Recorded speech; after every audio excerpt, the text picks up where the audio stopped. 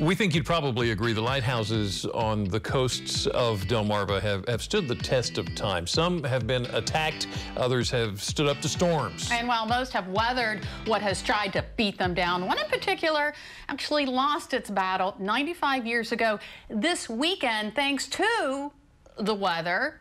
Do you want to know more? We do too. So let's turn to the secrets of the Eastern Shore author, Jim Duffy. How are you this Throwback Thursday?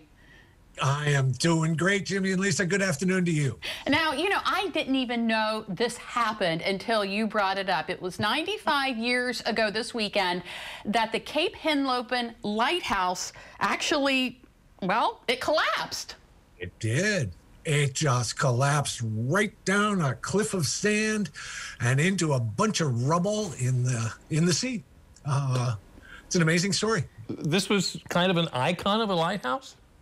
Oh my gosh, it was built in 1764, so before the Revolutionary War. That's a very dangerous spot when you're coming out of the ocean and into the Delaware Bay there by Lewis and Rehoboth Beach.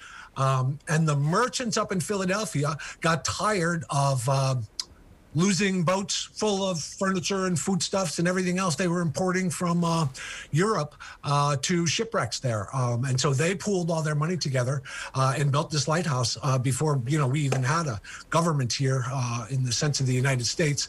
And it stood there for 160 some years until the 1920s. So you can imagine over time like that.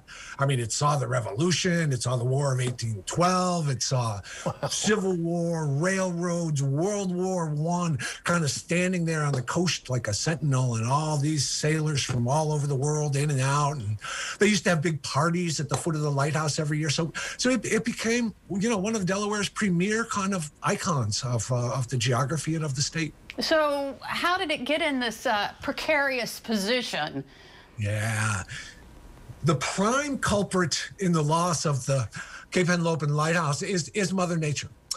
When that lighthouse first went up in 1764, it was a full mile inland on top of a hill where there were a bunch of pine trees. So it kind of rose up out of the pine trees. But the shifting sands and the way they worked there on the Delaware Bay, the sea just kept on marching foot by foot and foot by foot until, you can see pictures of the lighthouse just sort of hanging on the edge of the sea.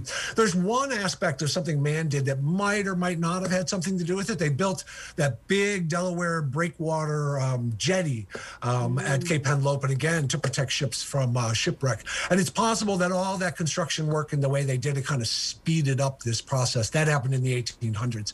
And then we got into the 1900s, and everybody started to see that the lighthouse was in a very precarious situation. So it had been there, 160 some odd years. Did they try to save it? Oh my gosh. Yeah, there were a whole bunch of different ways to try to save it.